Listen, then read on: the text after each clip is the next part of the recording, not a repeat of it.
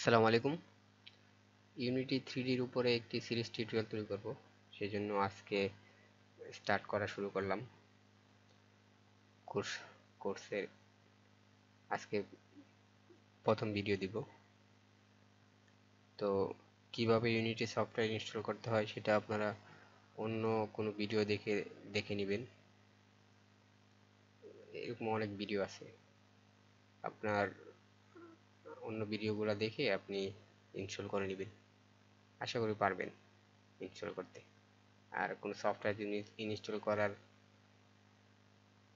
মেধা এখনো আপনার তৈরি না হয়, তাহলে গেম ডেভেলপমেন্টে এসে আপনি ভালো কিছু করার আশা করতে পারবেন না। মানে আপনি এখনো অনেক বেসিক পর্যায়ে আছেন। অন্তত সফটওয়্যার ইনস্টল করা, আনইনস্টল করা, টাইপ করতে পারা, মানে কম্পিউটার বেসিক জানার পরে আপনার উচিত অন্য যে কোনো একটা সেক্টরে মনোযোগ দেওয়া। যেমন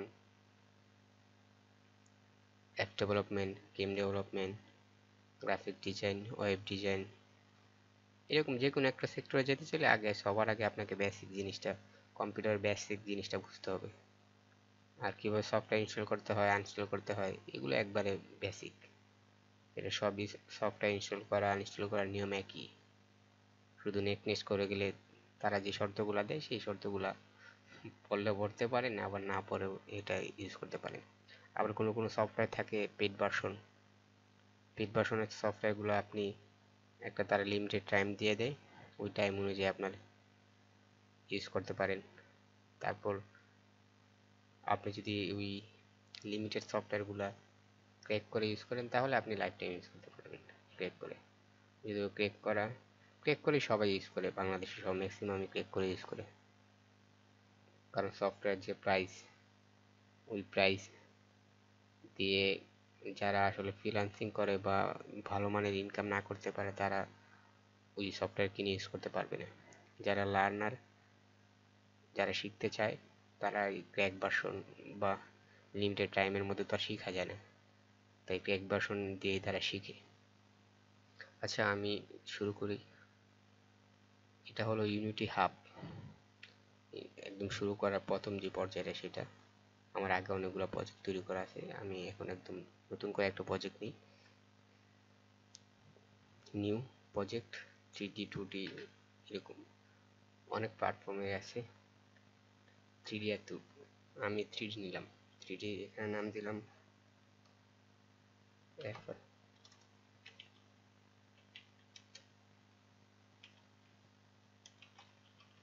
ফার্স্ট টিউটোরিয়াল নাম দিলাম। এটা আমার লোকেশন হইতেছে জি ড্রাইভে সেভ হবে। ইউনিটি নামে একটা ফোল্ডার আছে, ওই ফোল্ডারে সেভ হবে।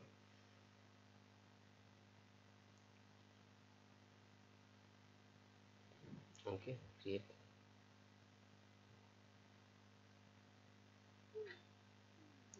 গেম ডেভেলপমেন্ট অনেক, বলা যায় যে অনেক কঠিন একটা বিষয়। কারণ গেম ডেভেলপমেন্টে করার জন্য আপনার প্রোগ্রামিং জানতে হবে, অ্যানিমেশন জানতে হবে, গ্রাফিক্সের কাজ জানতে হয়। বলা যায় যে গেম ডেভেলপমেন্ট জানতে হলে যে বিষয়গুলো আপনার জানা দরকার, প্রতিটা বিষয় আলাদা আলাদা ডিপার্টমেন্ট আছে। সবগুলা ডিপার্টমেন্ট একসাথে করে আপনার গেম ডেভেলপমেন্ট তৈরি হয়। আপনি একটা গেম ডেভেলপার হইতে চাইলে দেখা যাচ্ছে আপনার গ্রাফিক্স জানতে হইতেছে। কারণ আপনার গ্রাফিক্স ছাড়া শুধুমাত্র কোডের মাধ্যমে তো আর গেম প্লে করতে পারেন না। আবার গ্রাফিক্স জানেন, কোড ছাড়া আপনি ওটাকে মুভ করাবেন কিভাবে অবজেক্টগুলোকে, তাহলে আপনার গ্রাফিক্সও জানতে হচ্ছে, কোডও জানতে হচ্ছে। আবার একটা গেমে যদি অ্যানিমেশন না থাকে, ধরেন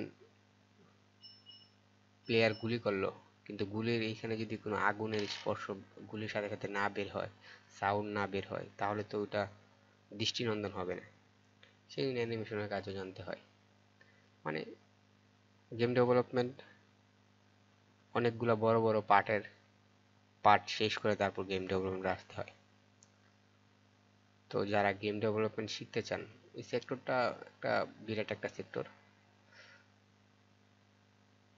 ওই সেক্টরে কাজ করতে হলে বাংলাদেশে সবাই মিলেও যদি কাজ করে বেকাররা, তাহলে মনে হয় না যে ওই সেক্টরে আপনার কাজে শেষ হবে। কারণ প্রতিটা মানুষ এই গেমের সাথে ইনভলভ। যাদের হাতে অ্যান্ড্রয়েড ডিভাইস আছে, স্মার্টফোন আছে বা আইওএস ডিভাইস আছে, যারা ব্রাউজার ইউজ করে, সবাই কোনো না কোনো ভাবে গেম খেলে, কোনো না কোনো এক সময় হলো গেমের সাথে ইনভলভ থাকে তারা। সেই জন্য ওই সেক্টরে আমার মনে হয় সবাই চলে আসলেও এই সেক্টরের কাজের ইয়ে হবে। আচ্ছা যাই হোক, আমার উইন্ডোটা চালু হয়ে গেছে। তো আমার আগে যে প্রজেক্ট ছিল সেটা হলো মোবাইল ডিভাইসের জন্য। এই যে এখানে আমার মোবাইলের সাইজ দেওয়া আছে ডিসপ্লেটা। তো আমি এটাই আমার ডিফল্ট লেআউট। তো আমি একদম ডিফল্ট করে দিচ্ছি, যেটা ওপেনিং এর সময় থাকে। লেআউটে গিয়ে ডিফল্ট দিলাম, এরকম ভাবে থাকে প্রথম চালু হলে ইউনিটি। কোনো অবজেক্ট তৈরি করার জন্য গেম অবজেক্ট আছে, এখান থেকে আপনি 3D object, 2D object, effect, light, audio, video, UI, সবগুলো ক্যামেরা, সব ইয়ে করতে পারবেন। তো ধীরে ধীরে আশা করি সব ব্যাপারগুলো ক্লিয়ার হবে। সেই জন্যই সিরিজ টিউটোরিয়াল করবো ইনশাল্লাহ একটা। তো মেনু বার, টুল বার, এগুলো সম্বন্ধে আপনারা জানেন বা জানার কথাই। না জেনে গেম ডেভেলপমেন্টে আসলে একটু অনেকটা কঠিন হবে আপনার জন্য। সবার আগে উচিত একটা সফটওয়্যারে কোনটা মেনু বার বলে, কোনটা টুল বার বলে, এগুলো জানা। আপনি যদি ফটোশপে কাজ করে থাকেন, ওইখানে দেখবেন যে ওইখানে মেনু বার গুলো যা, এখানেও মেনু বারই তাই। ওইখানেও টুল বার আছে, এখানেও টুল বার আছে। এটা মেনু বার আর এগুলো টুল বার। ওইখানে লেয়ার প্লেট আছে, এখানে এই যে এরকম একটা লেয়ার প্লেট আছে। ফটোশপের কথা বলতে গেলে সেম পাবে। ওইখানে লেয়ার প্লেটটা কাজ করলে আপনার কোনো একটা লেয়ারে, ফটোশপের ভাবে আমি বলতেছি, যদিও এটা লেয়ার না, এটা আইরেসি। এখানে ক্লিক করার পরে এইটার যা যা অপশন আছে, সব অপশনগুলো এখানে দেখা যাবে, ইন্সপেক্টরে দেখা যাবে সব অপশনগুলো। আবার আমি ডিরেকশনাল লাইটে গেলাম, এখানে ডিরেকশনাল লাইটে যে অপশনগুলো আছে সবই দেখা যাবে।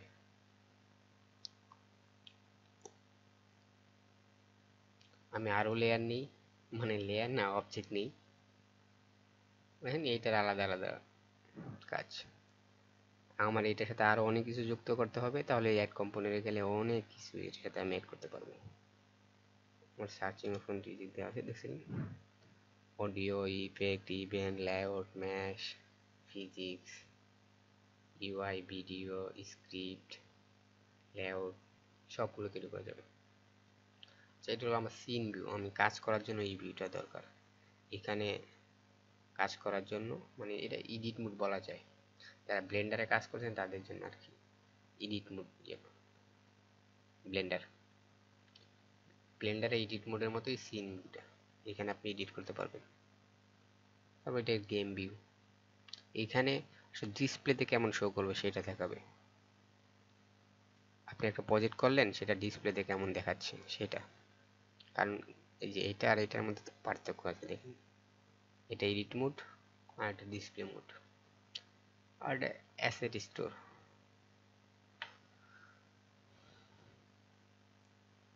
এখানে অনেক ধরনের অ্যাসেট তৈরি করা আছে, সেগুলো আপনি ফ্রিও আছে, আবার পেড ভার্সনও আছে। নেট কানেকশন থাকলে আপনি ওটা দেখে নিতে পারেন। অ্যাসেটগুলো ইউজ করে আপনি প্রথম অবস্থায় শিখতে পারেন।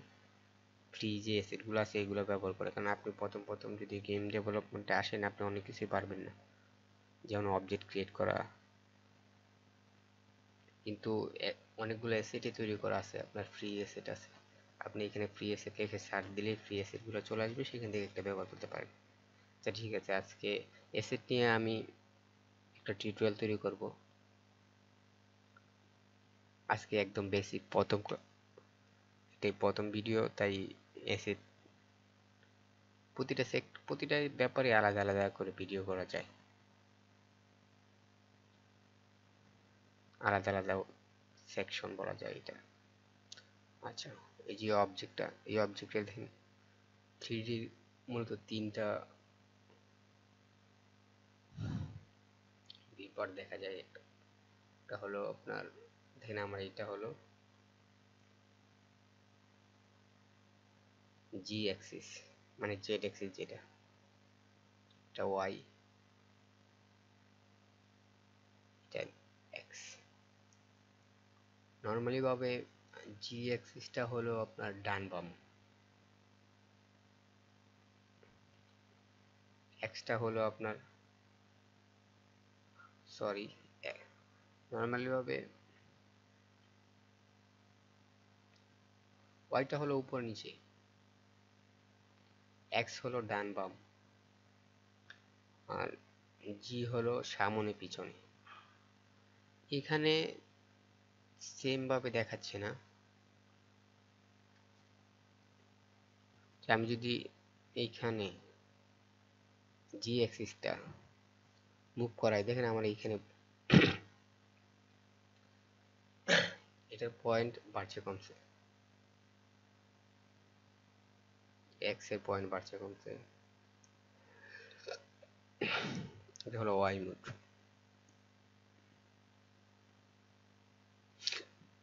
ওয়াই এর পয়েন্ট বাড়ছে কমছে। আচ্ছা সেটা, এখন এটা হলো জিটা হলো সামনে পিছনে। দেন আমি যদি এটা পিছনে নিই, আমার গেম ভিউতে এটা ওই যে পিছনে চলে গেছে। এখন আমি এটা সামনে নিয়ে আসি, এখানে দেখেন যে সামনে আসছে। আমি রিসেটে ক্লিক করি, ভ্যালুগুলো একবার সমান হয়ে যাবে। আচ্ছা এখানে আবার টুলবার আছে, ফটোশপে যেমন একটা টুলবার ছিল, এখানেও টুলবারে এখানে হ্যান্ড টুল, মুভ টুল, রোটেট টুল, ট্রান্সফর্ম টুল, স্কেল টুল, এরকম কয়েকটা টুল আছে। এই টুলগুলো দিয়ে আমরা অবজেক্টগুলোকে মডিফাই করাতে পারি, মুভ করতে পারি, ধরতে পারি, নির্দিষ্ট আকারে রোটেট করতে পারি।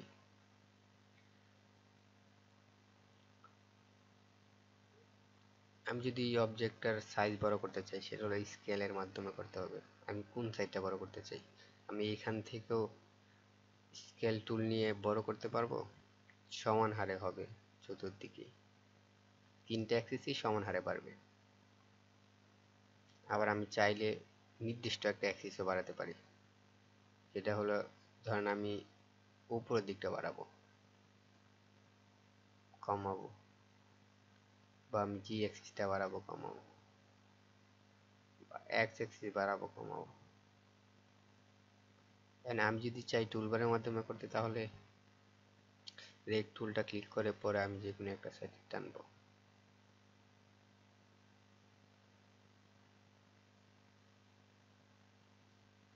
আমি রোটেট করতে চাই, ক্লিক করার পরে আমার, আমি এটা সিলেক্ট করার পরে দেখেন ওই যে এখানে যে অ্যাক্সিস গুলো আছে, তিনটে অ্যাক্সিসের কালার দেখাচ্ছে।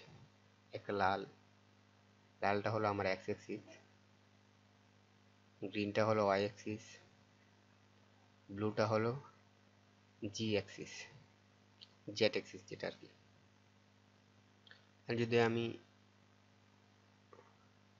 এক্স অ্যাক্সিসে ক্লিক করি, এক্সে মুভ করে রোটেট হচ্ছে, ওয়াই এ ওয়াই অ্যাক্সিস হচ্ছে উপর থেকে নিচে।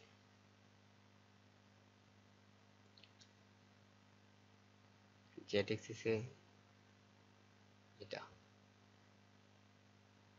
আর আমি যদি নির্দিষ্টভাবে একটা এখানে করতে চাই, তাহলে এই যে আমার এটা ওয়াই এক্স জেড।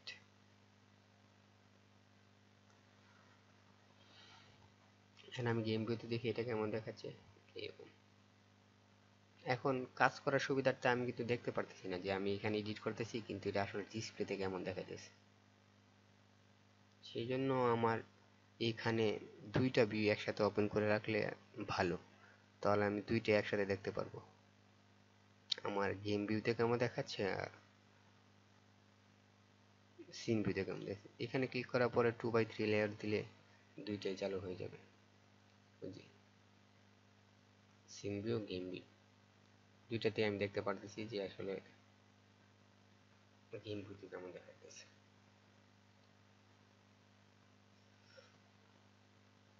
আমি যদি এটা ডিলিট করে দিই, এখানে ক্লিক করার পরে একটা 3D অবজেক্ট নিলাম,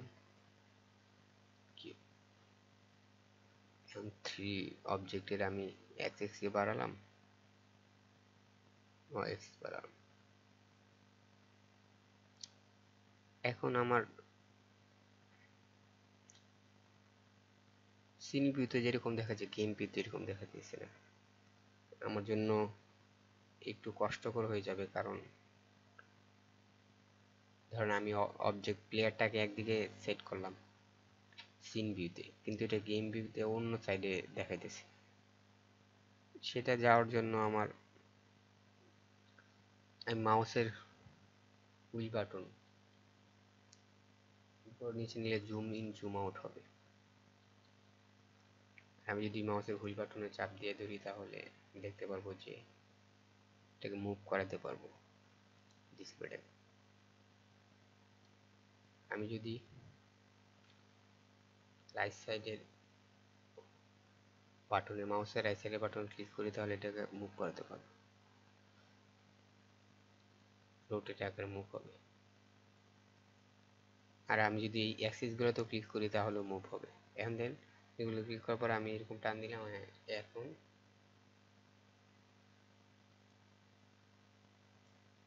আসলে এরকমই হচ্ছে আমার এই অবজেক্টটা। আমি অ্যাক্সেসটা একটু কমাই, দুইটাই কমতেছে। আচ্ছা, এখন সাদা হওয়ার কারণে আমার এটা ভালো লাগতেছে না, তো আমি এখানে ক্লিক করে অ্যাসেটের মধ্যে অ্যাসেটের মধ্যে ক্লিক করে ক্রিয়েট ম্যাটেরিয়াল, এখানে গিয়ে আমি কালারটা চেঞ্জ করে দিলে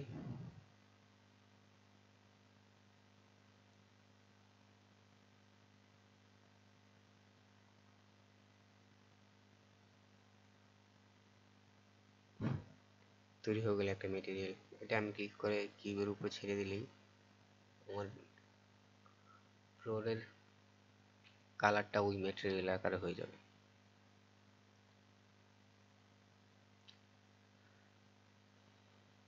আচ্ছা, এখন যদি আমি এটাকে আরেকটু বড় করি,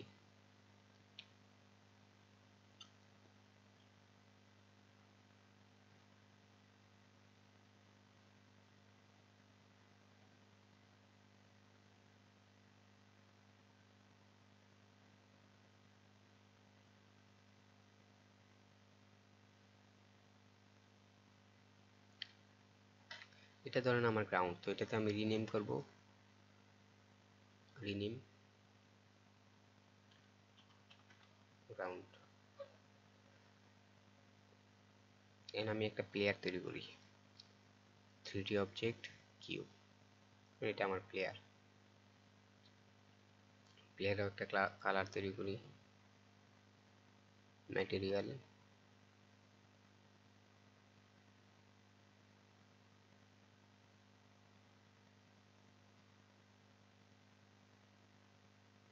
দিলাম। এখন আমি প্লেয়ারটাকে মুভ করায় দেখি যে এটা কোন দিকে আছে।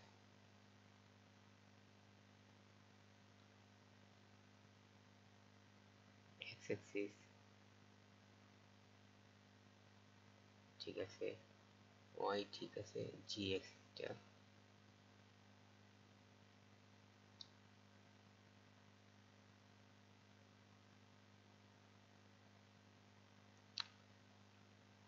এটা, এটার নাম দিলাম আমি প্লেয়ার।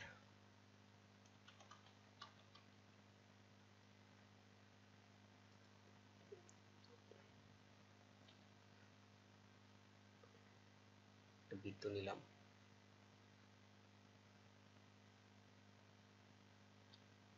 এটার নাম দিলাম পয়েন্ট।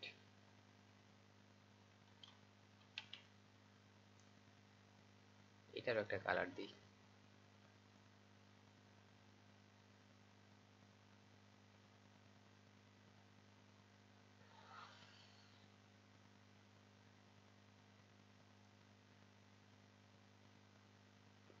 কালো দিই।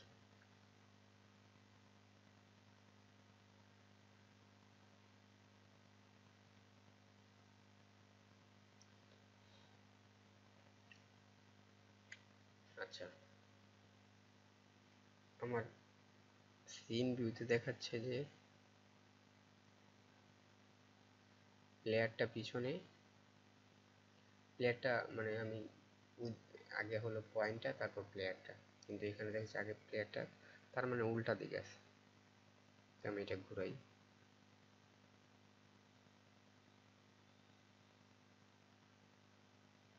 এখন ঠিক দিকে আছে।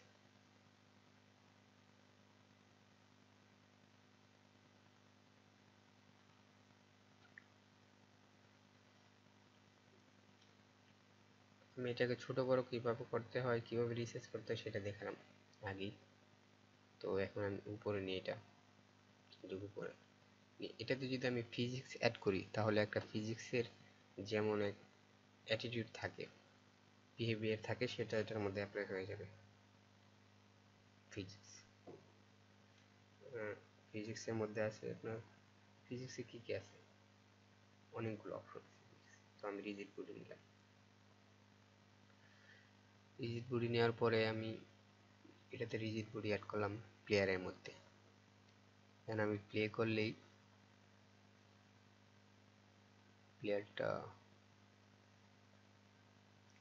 একটা বস্তুর যেমন বৈশিষ্ট্য, মানে এটা শূন্যে ভাসমান থাকতে পারে না, সেরকমই প্লে বাটনে ক্লিক করতেই ও তার শূন্যে থাকতে পারতেছে না, তার মধ্যে একটা ফিজিক্স অ্যাড হচ্ছে। কিন্তু আমি সেম কাজটা যদি আমার পয়েন্টের মধ্যে করি, প্লে বাটন দিই,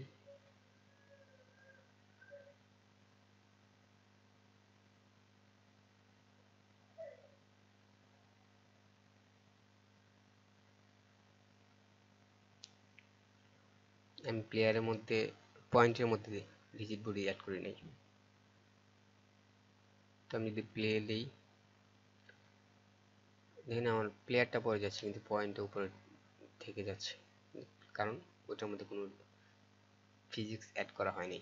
ফিজিক্স অ্যাড করলো মানে এটার মধ্যে কোনো ধরনের মানে গ্র্যাভিটি ইউজ করা হয়নি। এটাতে আমি ফিজিক্স অ্যাড করছি, এটাতে গ্র্যাভিটিও আছে। আমি যদি গ্র্যাভিটিটা তুলে দিই তাহলে কিন্তু এটা পড়বে না।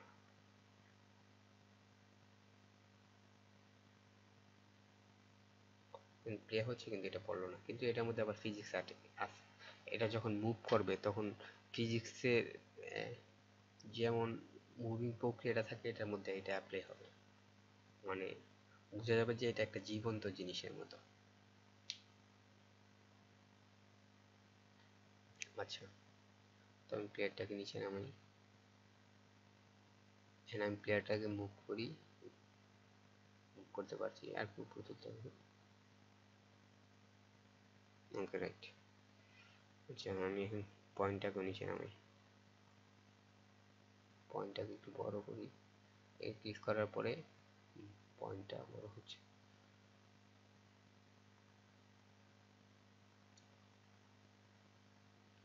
আচ্ছা,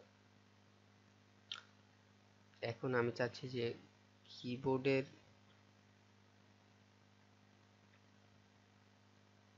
কিবোর্ডের মাধ্যমে প্লেয়ারটাকে মুভ করাবো, কিবোর্ড কমান্ডের মাধ্যমে। তাহলে আমাকে কোড লিখতে হবে, কোড লিখে এই প্লেয়ারটাকে মুভ করাতে হবে। তো আমি আগে বলছিলাম যে আসলে গেম ডেভেলপমেন্টে আসতে হলে আপনার অনেকগুলো বিষয় ভালোভাবে জানতে হবে।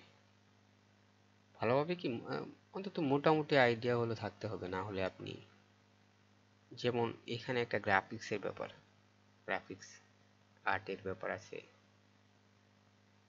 এতক্ষণ আমি যে ডিজাইনটা করলাম সেটার মধ্যে যারা ফটোশপ ইলাস্ট্রেটর কাজ পারে তাদের কাছে এই ব্যাপারগুলো এটা এত কঠিন হবে না, কিভাবে অবজেক্ট তৈরি করতে হয়, কিভাবে অবজেক্টগুলো ডিসপ্লে করতে হয়।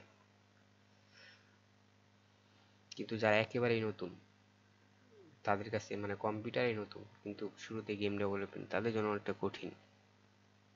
সেজন্য এখন দেখেন, আমি যদি প্লেয়ারটারে কিবোর্ডের মাধ্যমে কমান্ড দিতে চাই তাহলে আমাকে কোডিং জানতে হবে, কোডিং জানা ছাড়া তো আমি এটাকে কমান্ড দিতে পারবো না।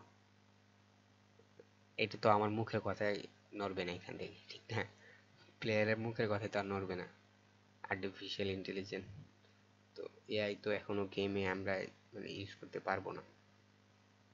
অনেক অ্যাপসের মধ্যে এখনো এআই চলে আসছে, কিন্তু এটা তো আমার ইশারায় নড়বে না, ও টাচের মাধ্যমে নড়বে। সেটা তো আমরা ইনপুট দিতে হবে যে কি করলে কতটুকু নড়বে, মানে আমি টাচ কোন দিক দিয়ে মুভ করলে কোন দিকে নড়বে, x Axis, Y Axis, Z Axis. তো এগুলো সবগুলো কিন্তু আমার কোডের মাধ্যমে বলে দিতে হবে যে এটা আসলে কি করবে, কি কাজ। সেই জন্য আমার কোডিং জানতে হবে। ইউনিটি 3D-তে গেম ডেভেলপমেন্টের জন্য কোডিং এর জন্য সবচেয়ে ভালো হলো সি শার্প। জাভা স্ক্রিপ্ট দিয়ে করা যায়, কিন্তু সি শার্প ইউজারই বেশি। আচ্ছা, তাহলে আমি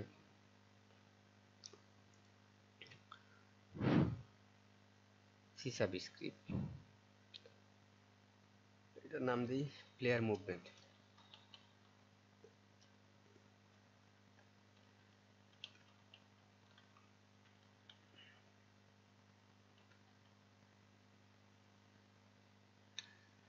নাম দেওয়ার পরে ডাবল ক্লিক করলে এটা ওপেন হবে ভিজুয়াল স্টুডিওতে।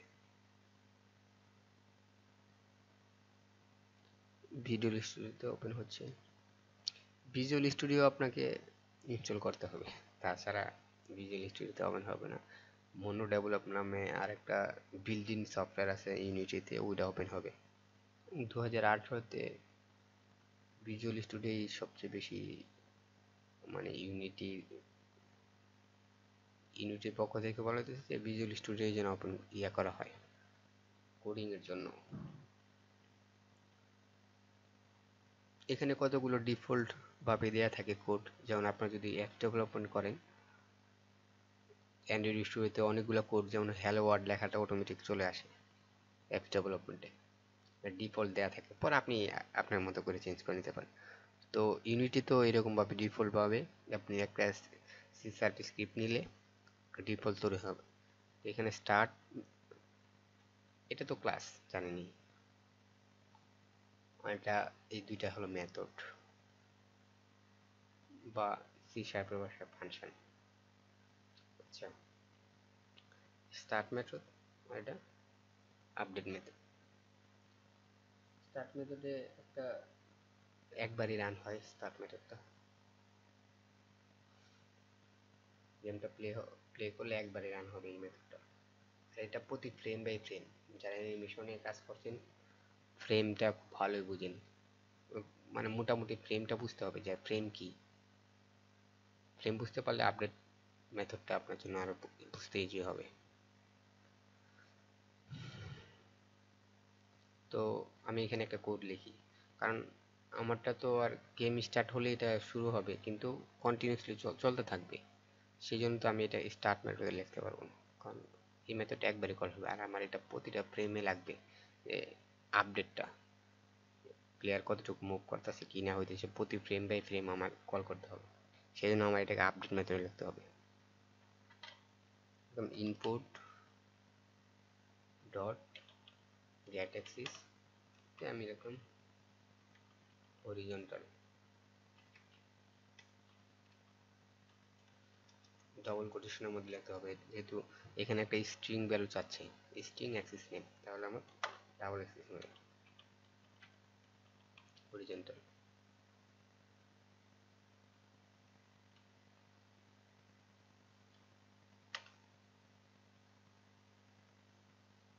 আমার কোডগুলো উল্টা করে লেখা আছে, আমি নতুন করে লিখি। আপডেট মেথডের কোডটা ইয়ে হয়ে গেছে। Input dot gate Axis horizontal, horizontal. এখন হরিজন্টালটা ইনপুট নিবে হরিজন্টাল টাইপের, মানে লেফট আর রাইট। তো লেফট ও রাইট নিবে, কিন্তু এটা স্পিডটা কতটুকু থাকবে সেটা আমার বলে দিতে হবে। তো স্পিডটা আমার একটা ভেরিয়েবল তৈরি করে, ওটার মধ্যে আমার বলে দিতে হবে যে স্পিডটা এতটুকু। প্লট স্পিড, স্পিড আমি একটা ভেরিয়েবল তৈরি করলাম, ওটার ভ্যালু দিলাম 5 f। এখানে আমি পাবলিক দিতে পারি, পাবলিক দিলে আমি ওখানে গিয়ে চেঞ্জ করতে পারবো ভ্যালুটা। পাবলিক ইউনিটিতে গিয়ে আমি চেঞ্জ করতে পারবো, আমার স্ক্রিপ্টে আসা দরকার নেই, আমি ওখান থেকে এটাকে অ্যাক্সেস করতে পারবো এই ভ্যালুটাকে, এই ভেরিয়েবলটাকে। তাহলে আমি দিলাম এটা হবে স্পিডের ইয়াতে,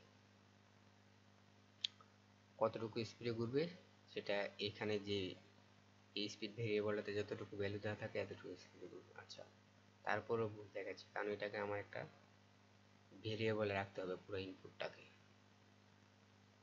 যারা জাভাতে স্ক্যানার ক্লাস ইউজ করতেন ইনপুট নেওয়ার জন্য জাভা শেখার ক্ষেত্রে, তারা ব্যাপারটা খুব ক্লিয়ার বুঝবেন। এটাকে আমি একটা ভেরিয়েবলের মধ্যে রাখি, ফ্লট মুভ ইনপুট নাম দিলাম ভেরিয়েবলটা। আচ্ছা, এখন আমি মুভ ইনপুটটার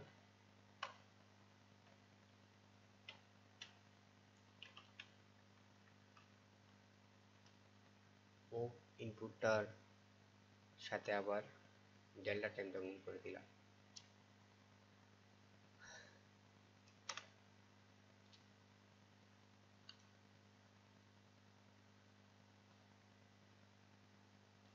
মুভ ইনপুটে ডেল্টা টাইম ইয়ে করে দিলাম। এখন আমি ট্রান্সফর্ম ডট ট্রান্সলেট,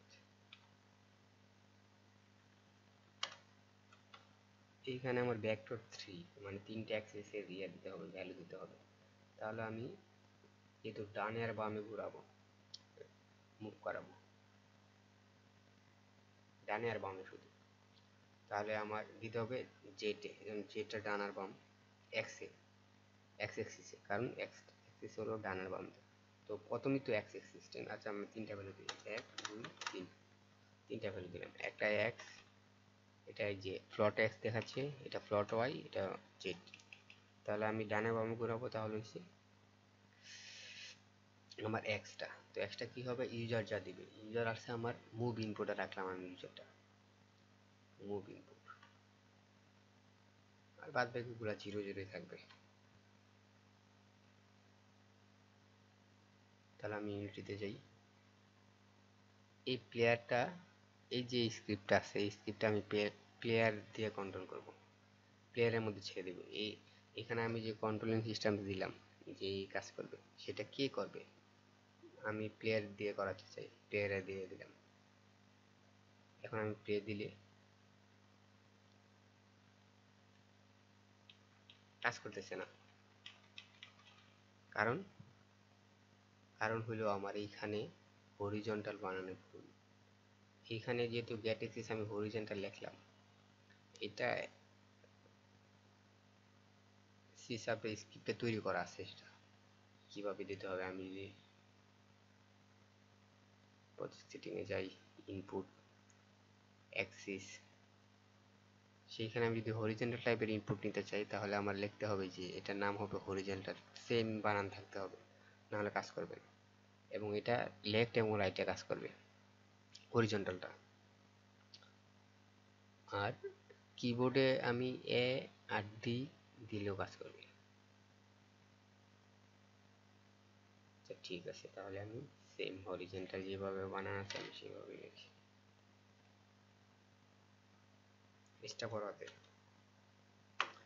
আমি ইচ্ছা করে ছোট হাতে করে রাখছিলাম শুধু এই অংশটুকু বোঝানোর জন্য, যেহেতু আমি গ্যাট এক্সেস ইউজ করবো সেই জন্য ওইখানে যেইভাবে লেখা আছে আমার সেইভাবেই লিখতে হবে, ছোট বড় দিলে কাজ করবে না, বা কোনো ভুল ওয়ার্ড দিলেও কাজ করবে না। আচ্ছা,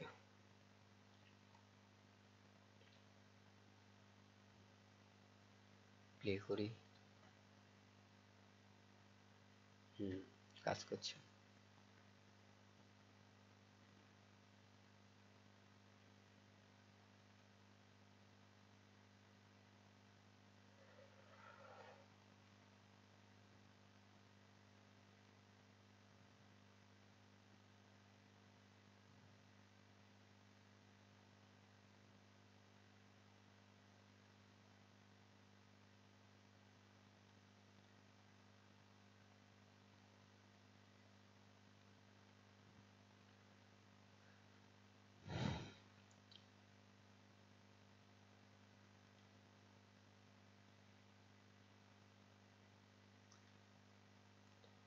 দেখেন এর আগের বার যখন আমি হরিজন্টালটা লিখছিলাম বানানে ভুল ছিল, সেটা আমার কিন্তু এখানে ইরো মেসেজের মধ্যে দেখাচ্ছে। এই যে input access horizontal not set up, এটা সেট আপ করা হয়নি। যে আমার কত 17 নম্বর লাইনে ভুল ছিল, দেখি আমি ওই যে এই লাইনে আমার এই বানানটাতে ভুল করছিলাম 17 নম্বর লাইনে। তো আপনারা সহজে খুঁজে পাবেন যে আসলে কি ভুলটা ছিল। এটা রিমুভ করে দিচ্ছি। এখন আমার প্লেয়ারটা শুধু ডানে বামে যাচ্ছে।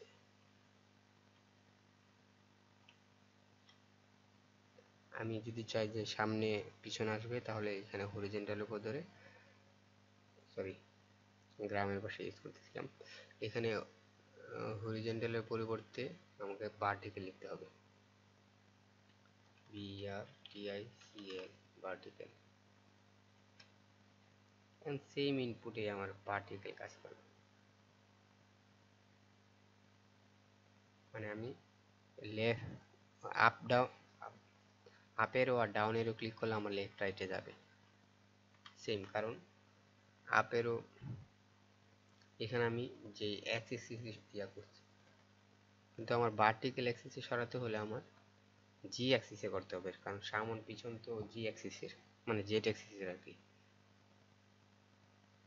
আমি এইটাকে কাট করে এখানে দিচ্ছি, আর এইটার এক্সের ভ্যালুটা 0 করে দিচ্ছি। ওকে, আবার যাই ইউনিটিতে। এখন ভার্টিক্যালটা আমার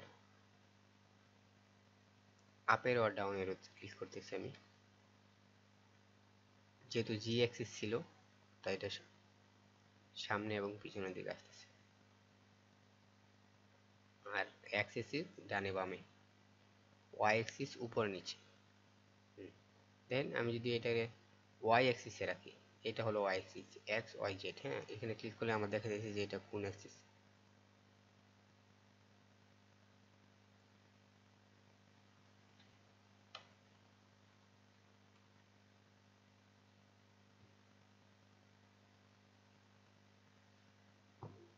মিডলেরটা আমার ওয়াই অ্যাক্সিস।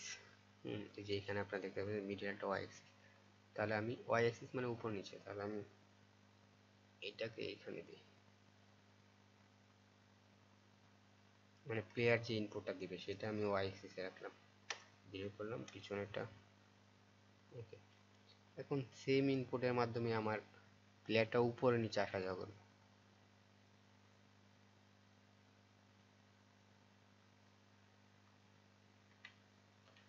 আর এটাতে আমি ফিজিক্স ইউজ করার ক্ষেত্রে দেখেন এইটাতে, হ্যাঁ এখন আমি যদি ফিজিক্সটা মানে রিজিড বডি ইউজ না করি, আমি রিজিড বডি তুলে দিই, রিমুভ কম্পোনেন্ট,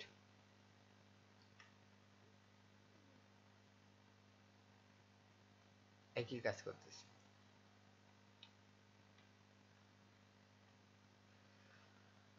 কিন্তু রিজিড বডি দিলে আমার প্লেয়ারের ক্ষেত্রে রিজিড বডি দিতে হয়, তাহলে দেখা যেতেছে ধাক্কা খাওয়ার সময় একদম, হ্যাঁ, ধাক্কা খাওয়ার সময় কোনো একটা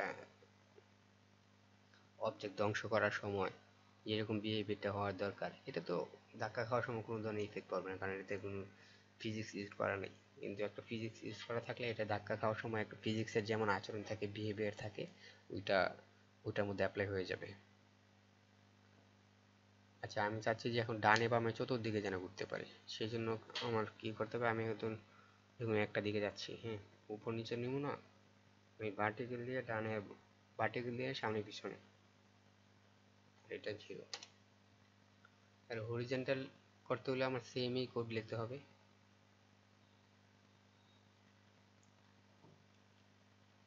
সেম কোড লিখলাম, এখানে দিলাম হরিজন্টাল,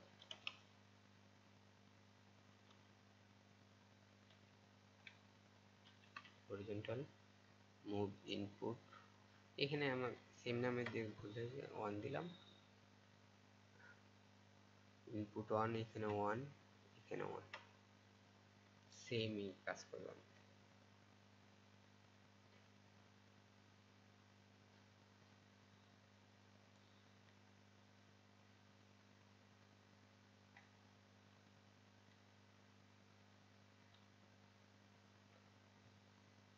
আচ্ছা, একই দিকে যাইতেছে। আমি চারটা আপ এরো, ডাউন এরো, রাইট এরো, লেফট এরো দিলে একই দিকে যাইতেছে, কারণ এইখানকার যে অ্যাক্সিস ভ্যালুটা এটা একই দিকে দেওয়া। দেখেন, এটাও আমার জেড এক্সিসে দেওয়া, এটাও জেড এক্সিসে দেওয়া। তাহলে আমার চেঞ্জ করতে হবে এটা, বাট হরিজেন্টালটা আমার এক এক্সিসে, মানে ডানে বামে 0। এখন আমি চতুর্দিকে যেতে পারবো, ডানে বামে।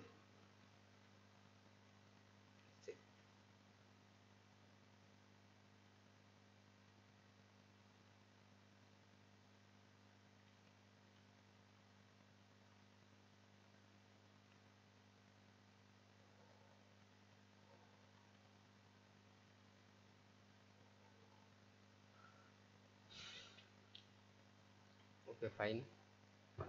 কিভাবে প্লেয়ার মুভ করতে হয় সেটা দেখলাম।